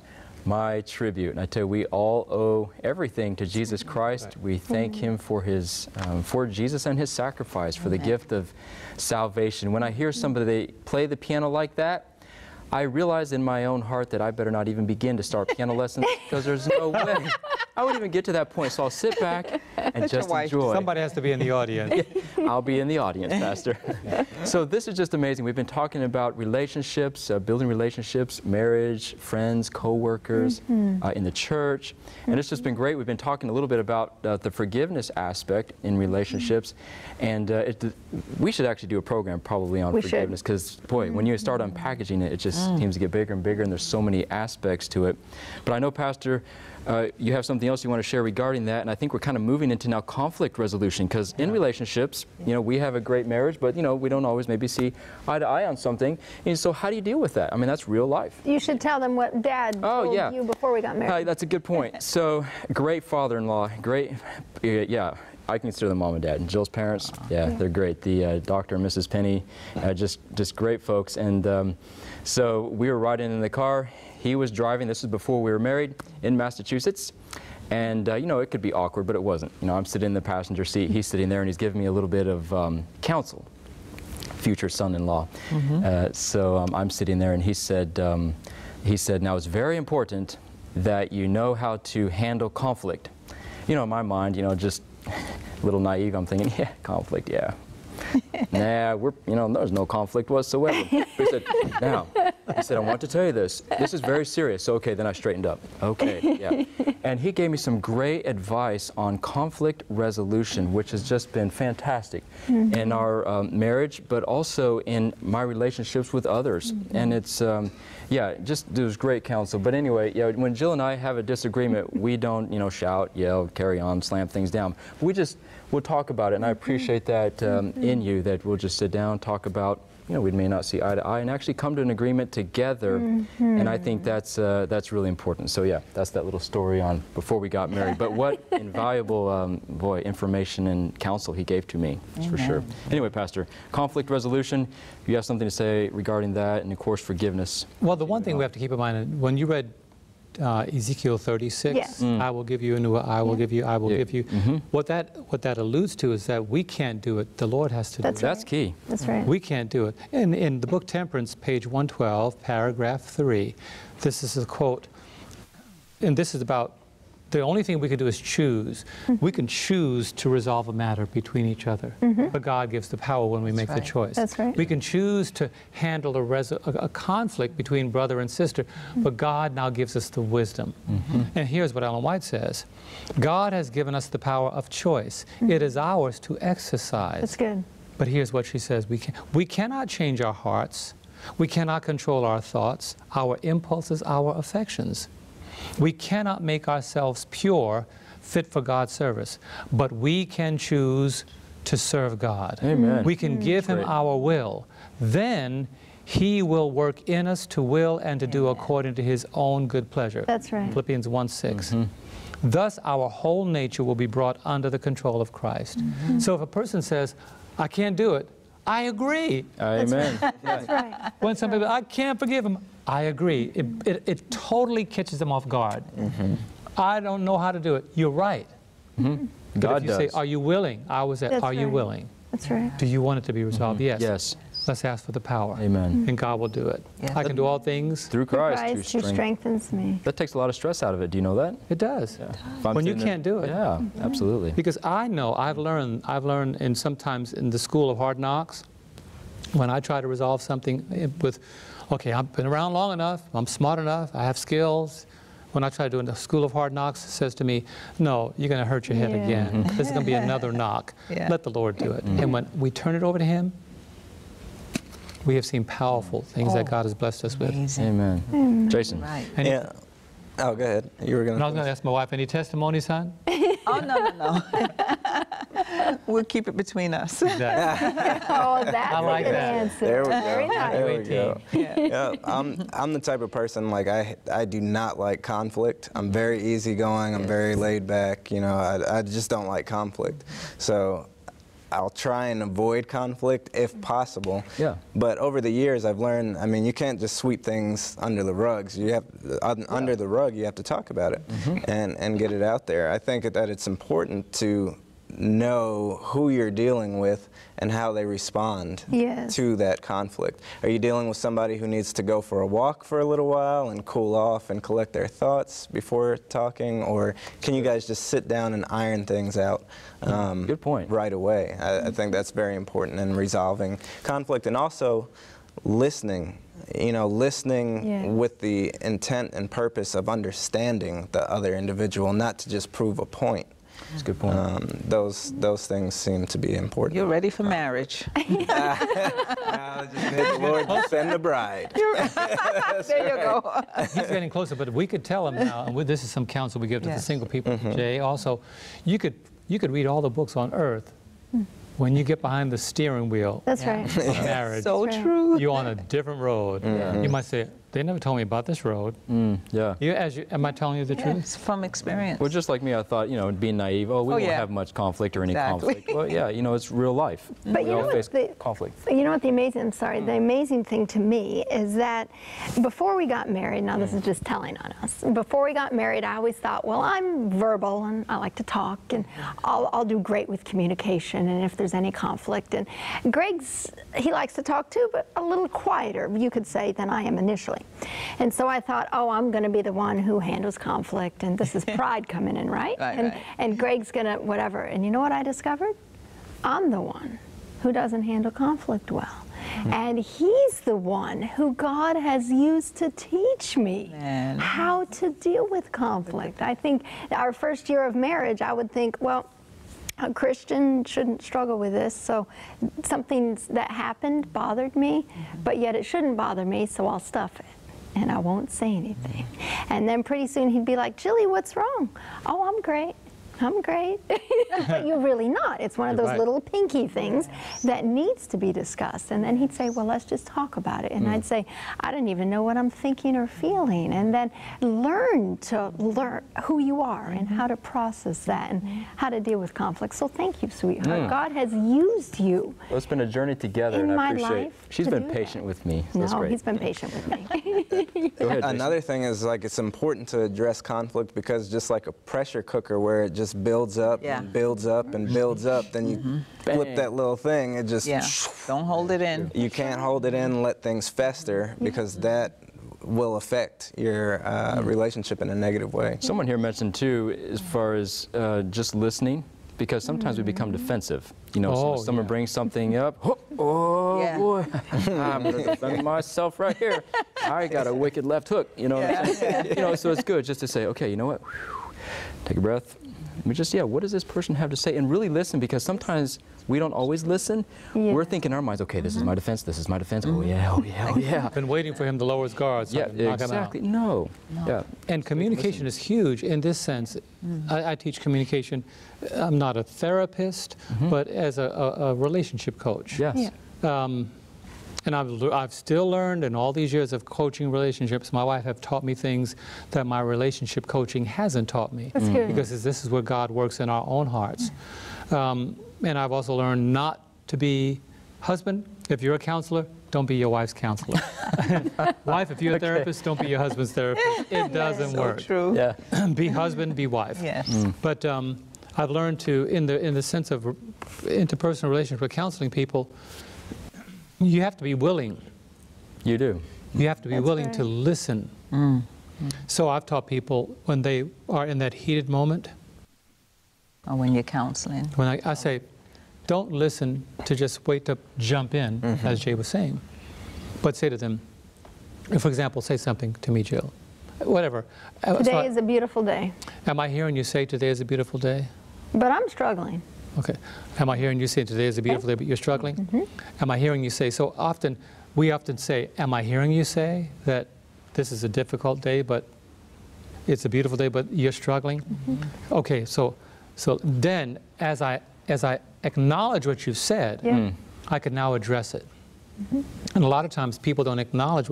Now when you start that, don't be robotic. You could be robotic by doing that all the time, and after a while it'll irritate your mate. Would you stop saying, am I hearing you say, am I hearing you say? Okay, I'm done with that. Did you hear me? Are you hearing me say this? It gets to a point where you practice it, but then it becomes natural. Because the key would be, and many people They argue their point. Yeah. We were dealing with a couple, and we always do that. Sometimes, in conflict, people have added, I call it the value to what they are,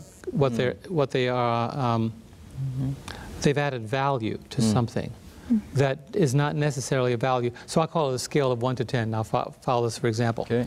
Say you and Jill have a conflict.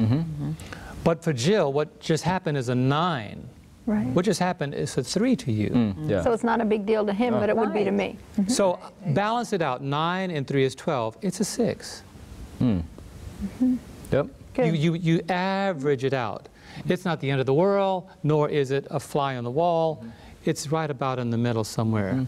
So you bring it down. So I say to the wife, you need to ratchet that down, and the husband, you need to add more importance to it because it isn't significant. So you learn, and then when I hear them still arguing their point, but what I said, honey, that you didn't hear is, but you didn't hear me.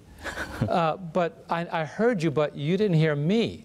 Right. And I say, guys, right now, you guys want to win the argument. You don't want to win the person.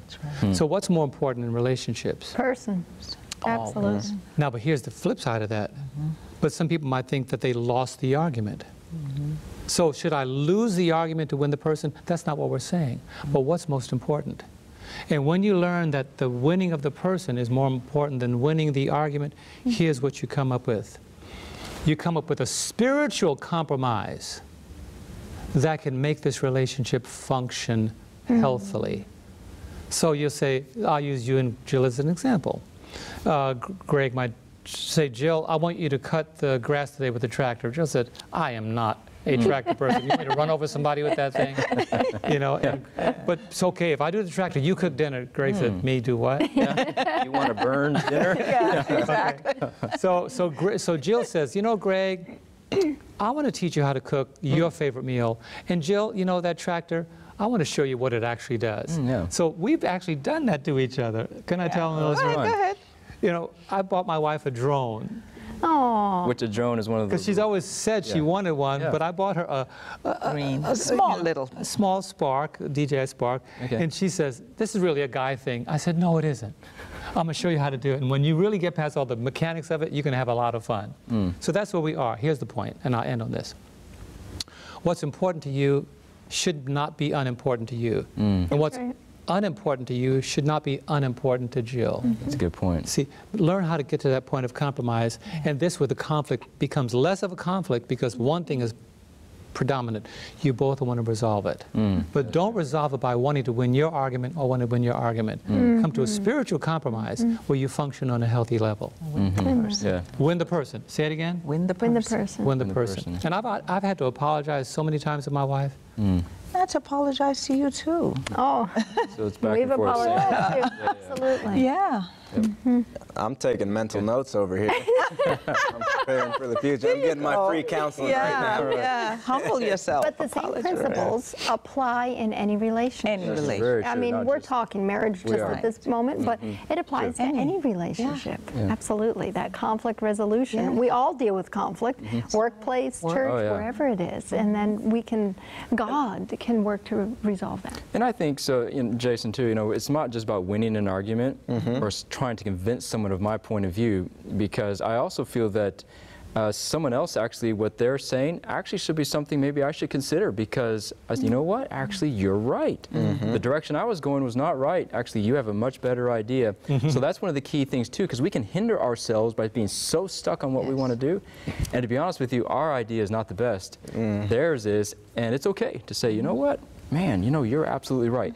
And for you to actually, I've even told my crew this as well, because, you know, we different opinions on how to do different things, and it's great, because I love ideas and options. So just because we decide not to go someone's direction doesn't mean yours is wrong. Exactly. Or that this one is better. Exactly. You know, so some people can take it like, oh man, they didn't choose my direction, that means they're not, my idea was junk. No, that's not true at all. We choose a direction, but then the key is then we all support that and don't talk and backbite and say, okay, you know what, the church decided to do this, but you know, I don't support that at all. I mean, that's just like ridiculous. No, you know what, we're all on board, we're a team, and if we tear down the team, the church, your co-workers, your family, all it does is cause weakness within whatever unit you're in. And it accomplishes Satan's goal of Oh, that's good. dividing and conquering. Tearing down the right. church. That's true. What if we turn this for a moment to that's our good. relationship with God? Oh, We've been good. talking some about marriage and with others, but what if we look, I know we're getting toward the end of the second hour, at our relationship with God? What if someone's saying there's conflict in my relationship with God because I don't understand Him and I don't know who He is, and how can you even love someone if you don't know someone? So what would you all say in a situation like that? Well, I would say, I'd ask first, have you taken the time to get to know God? Have you spent time in His Word? Great Have you question. spent time in prayer? Yes. Even when witnessing to people, some people are so doctrinally sound that they just present doctrine and rules and laws and all this stuff, but they don't introduce the person to Christ and who Christ is. Yes. So, I would tell them that, the God I serve loves you and loves me very much, so much so that, God in John chapter 3 verse 16, for God so loved the world that He gave His only begotten Son, that whosoever believeth in Him shall not perish, but have everlasting life.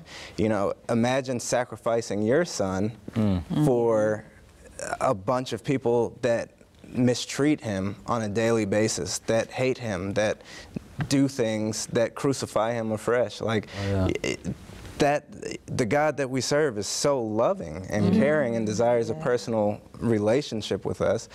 And even in the beginning of time, He created man on the sixth day. Everything was in place. That's right. So He created us, He creates us, and He sustains us, and He provides for us. And it's amazing and such a blessing that He desires such a deep personal relationship with each and every one of us. So I would tell that person, take the time to get to know who God really is, because the world is trying to paint a picture of God that is misrepresenting His character. So you got to take the time and communicate with Him. So Jason, let me just ask you this, if you don't mind sharing. So in your own personal life, because your relationship with God has been obvious, its growth. And so in your own personal life, how have you spent that time with God, or how do you spend your time to get to know God more? Well, part of it is studying the Word. I get emails every single day from, I think it's the Ellen White Estate. Me too. And I get those devotionals and I read those, and then I'll often reflect on where I used to be, and what God's delivered me from. That's good. Wow. And just take a look at how many things that He spared me from time after time. And I look at times where I failed God and He's forgiven me. I look at those times when I'm trying not to get all teary. That's all right. Because that type of love is just unexplainable. There's no words that can adequately describe how much God loves us. So I contemplate on that. I think about what He's delivered me from, what He spared me from, and how He continues to sustain me. When I don't know where something's coming from, God provides. When I'm going through something, God's right there. I think about Daniel, and if I could just read this ever so quickly. If we go to Daniel chapter 3, verse 19, and you may be familiar with this story of these guys that were thrown into the fiery furnace. That's right. Okay, so Daniel chapter 3, verse 19.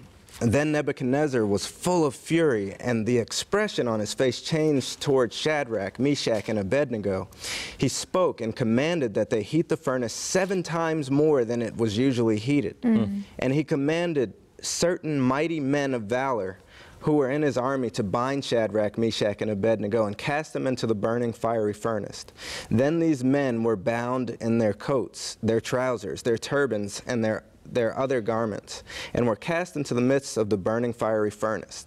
Therefore, because the king's command was urgent and the furnace exceedingly hot, the flame of the fire killed those men who took up Shadrach, Meshach, and Abednego. And these 3 men, Shadrach, Meshach, and Abednego, fell down bound in the midst of the burning fiery furnace. The king Nebuchadnezzar was astonished, and he rose in haste and spoke, saying to his counselors, "Did we not cast 3 men bound into the midst of the fire?" They answered and said to the king, "True, O king." "Look," he answered, "I see 4 men loose walking in the midst of the fire, and they are not hurt, and the form of the 4th is like the Son of God." Wow. Then Nebuchadnezzar went near the mouth of the burning fiery furnace and spoke, saying, "Shadrach, Meshach, and Abednego, servants of the Most High God, come out and come here." Then Shadrach, Meshach, and Abednego came from the midst of the fire. And the satraps, administrators, governors, and king's counselors gathered together, and they saw these men on whose bodies the fire had no power. Yes. Right. The hair of their head was not singed, nor were their garments affected, and the smell of fire was not on them. Amen. That's the God I serve. Amen. Amen. Praise the Lord. That's Beautiful. huge. That's powerful. It is, yeah. And you know, thank you, Jay, for bringing that out, that's because a lot of powerful. times you got to simmer that in. You got to soak that in, because God is with us in the fire. Thank you. Praise So God. often we want to be delivered from the fire, but we discover the power of God's deliverance in the fire sometimes. And I think that what we pointed out here, and this is so important to bring this back to God, because any relationship without God is not really a relationship. That's right. Because if we're walking in the light as you begin, we're walking in the light with Him. That's right. Walking in the furnace with Him. Our marriage, our interpersonal relationships, our church relationships. And that's why it's important, if a person doesn't know God, if I could give them one simple scripture in the Bible. You know, John 3:16 is powerful. But they say, "Well, what does He think about me?"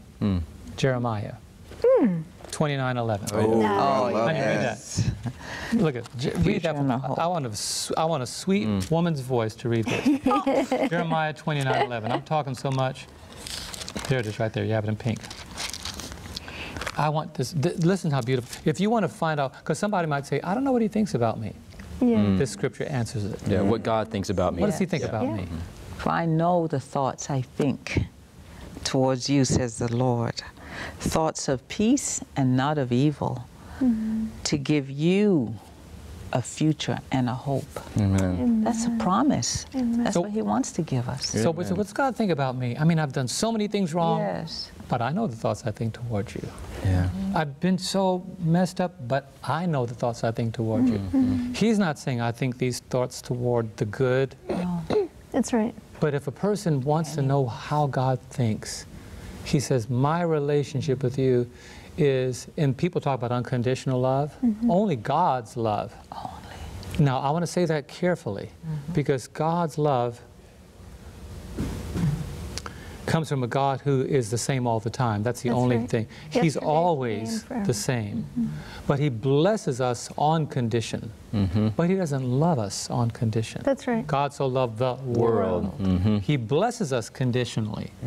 But He His doesn't love. love us conditionally. Amen. We tend to add conditions to our love. We do. Boy, I tell you what, that adds hope. Do you know that to somebody that's viewing right now, Pastor? Why don't you talk to them right now, because they could be just, without hope. So that actually is hope. Yeah. God loves you no matter what.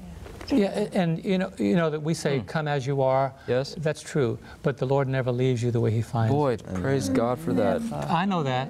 Jay, you know that? Absolutely. No, I know it too. And we know it too. That's Oh, yeah. right. Never. So you might see us here in suits, but there was a time I was in a club in the city, in the streets of New York City, party, gambling, pool hustling, living the life of the nightlife. Wow. There was a time that Jay was, I don't want to tell his story, he could tell his own story. But we know where we were, Yeah. but we know where we are. That's right. Praise the Lord. And we don't sit where we sit because of anything we've accomplished. No. We sit where we sit because of what He has accomplished. He had a relationship plan long before our seed was ever conceived. That's right. Like He said to Jeremiah, before you were conceived in your mother's womb, I knew you. I knew you. Yep. That blows me away. I know. Yeah. Wow. That blew me away. I could not, and I'm going to testify a little bit here. Please. I could not on any given day, and I now see the engine called 3ABN. It's an engine. It's a ministry Yeah, of it's blessings. true. I could not, we could not on any given day Couldn't orchestrate. orchestrated where we are today. None of us. We could not have sent any amount of letters, because I've seen people do that. We could not have sent any amount of appeals and resumes, or resumes to get where we are today. But to think that God thought about me and Angie Before you were We're conceived. chosen. when we were little kids, Yeah. You, in England, Greg, Jill, in Brooklyn. Jason, all of us. Yep. When you were little, Yeah. he thought about us. Isn't that amazing? Can't think too long on that. No, you can. Oh, yeah. Yep. Yep. Yeah. Yeah. That he loved us so much Oh, yeah. that he looked beyond my faults That's right. and saw my need. Amen. Praise the Lord. And in the middle of our relationship, mumbling and stumbling and messing up, as we all have, We have. God said, but I know the plans I have for you. Thank you. I know the plans, and Yeah. my plans are not going to be interrupted by your lack of sight. Yeah. Because Amen. when you come out of your furnace, I'm going to let you know there's not even the smell of smoke is going to be I on. know. Yeah. I got to preach that sermon completely differently. Because we've been in the fire. Yeah. We've been in the fire in our marriage. We've been in the fire in our relationship with other church members. But Greg, you said something I want to add right here. Please. If somebody even says, Pastor, you said something that hurt me, I'm going to add legitimacy to that. Because something I have done somewhere has caused them to feel that I said something or did something. Yeah. I don't want to say, am I asking for forgiveness? Well, if I have. Right. Oh, yeah. But I'm going to say, Point. brother, sister, tell me what I've said or what you heard me say that has injured you. And I've learned in that respect to not even fight fire with fire, but to brother Yeah. love. So I'm just praising God right now that He has thought about us so much, that He put us here. And you know why He's put you where He has put you? Why He's put Jay and Angie and I where He's put us? That in His relationship with us, we could extend to others. Amen. In your marriage, That's right. as a child or parent, as a person who is not yet married, wondering what the future holds. Right here. You know, as a couple of 15 years or 35 or maybe 50. That's right. Whatever the case may be, the Lord had thoughts for us a long time ago. So wherever you are right now, the purpose of this program is to say, God wants to have a relationship with That's you. Now, we're going to add Amen. some more components. Wow. Yes. But He wants a relationship with you, and you'll never know how powerful your life could be unless you open up your heart and say, Lord, Be willing. say it again, honey. Be willing. One more time. Willing. Be willing. Be willing. Wow. If you're willing, you will eat of the fruit of the land. That's right. So you don't need to know what the future is, but you just need to know that God has thoughts and plans for you. Amen. And what's Ephesians? He's able to do Exceedingly abundantly above all that you ask or think. I know we're living that dream. But David, what's Daryl Marshall's song?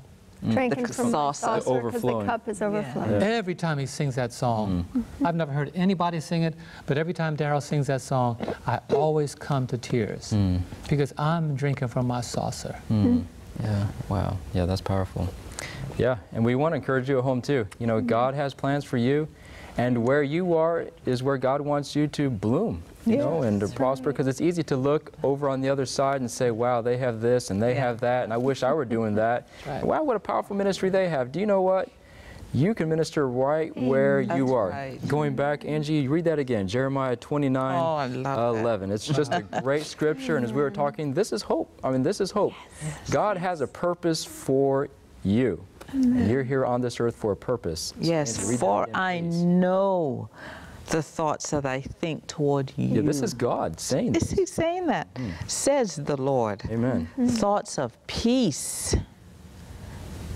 and not of evil, Praise God. to give you a future and a hope.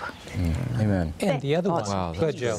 I was just going to say thank you, Pastor John. Oh, yeah, that's fantastic. I know that the Lord used what you just shared there to minister and touch so many people at home. It reminds me of the scripture, John 6:37, Jesus speaking, whoever comes to me, I will. In King James says, in no wise I like that. cast out. Mm. Come Praise to the Lord. Jesus. Come to Jesus as you are right now, with your junk, with your sins, with whatever's going on in your life, even with your confusion about who He is. He can take all that. His shoulders are big. He can take your fear. He can take your anger. He can take your shame. He can take your brokenness. And He will, in turn, change your life, transform you, fill you up. Because He loves you, because of the plans that He has Amen. for your life. What an incredible God that we serve. Yeah. Sorry. I think when the Bible says, He shall wipe away all tears from their eyes, I think that's after we get to heaven, after we realize how much He loved us. I think they're going to be like 38 billion people crying all over heaven. First 1,000 years. And He's going to say, okay. Because we are going to be so overwhelmed by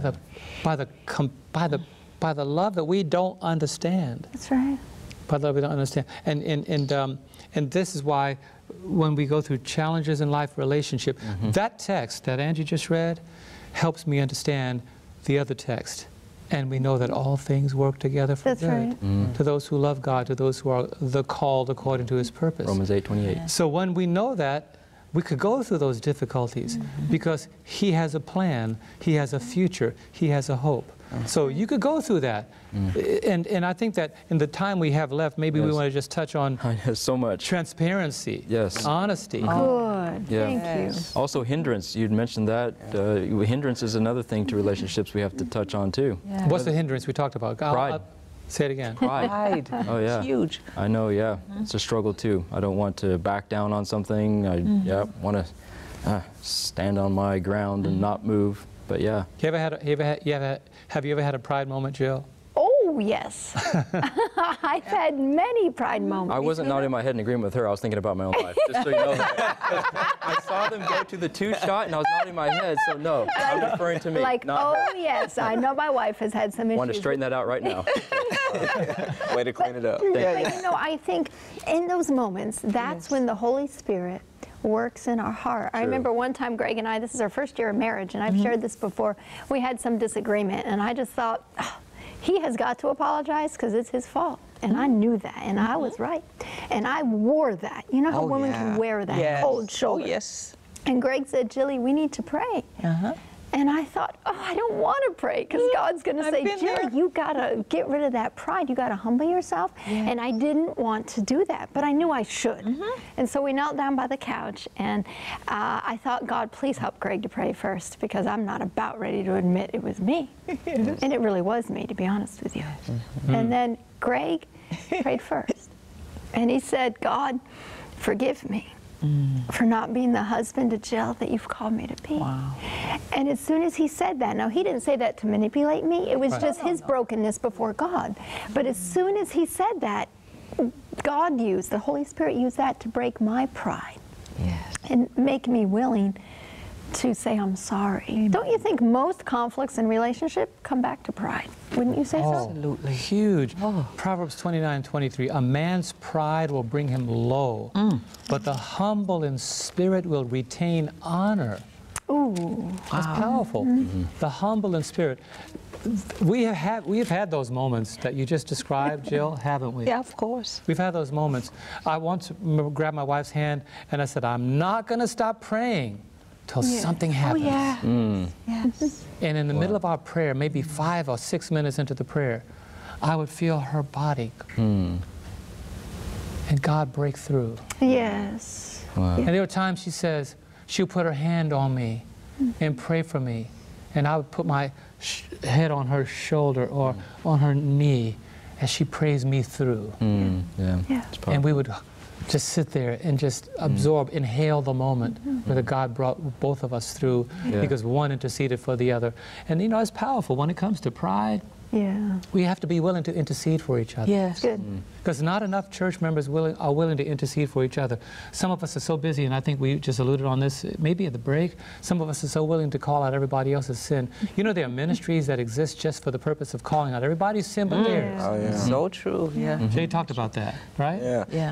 And I think that that's a very important thing to look at is when you're looking at different ministries, that you look at the fruits that they're bearing. That's right. The Bible says, by their fruits you shall know them.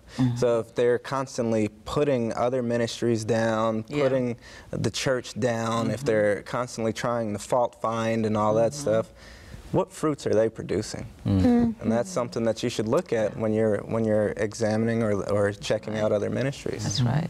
So again, I think we go back to God, take the pride. Yes. Help me to forgive. We're talking about that. Take my heart, God. Yes. Take the pride out of my life. What about transparency and honesty in Matthew relationships?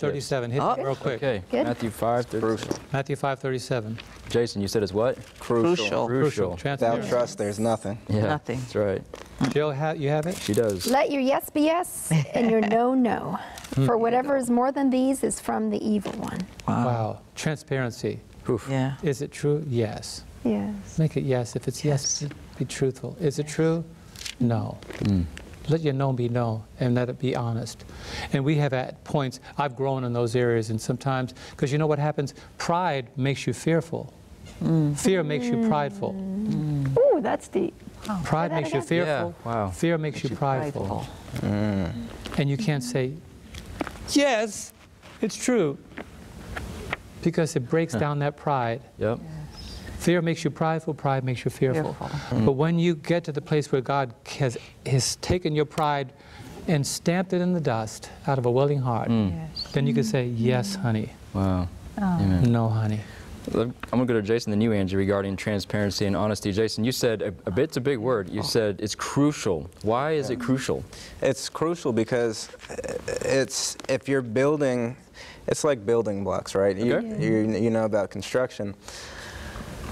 If you build your foundation on the sand, it's going to fall. That's true. If you build your house on the rock, it'll stand. Amen. And so if you're not being transparent and honest, you're lying to your spouse or significant other, you're going to ultimately be unhappy because it's not who you really are. Sure. You're portraying somebody else just to appease that person or that individual. Oh, yeah. So your relationship is going to fail. Yeah. You know, And even with without trust, there's coworkers, nothing. That's right. Even with coworkers? Co-workers, Church. yeah. You have to think about a police officer.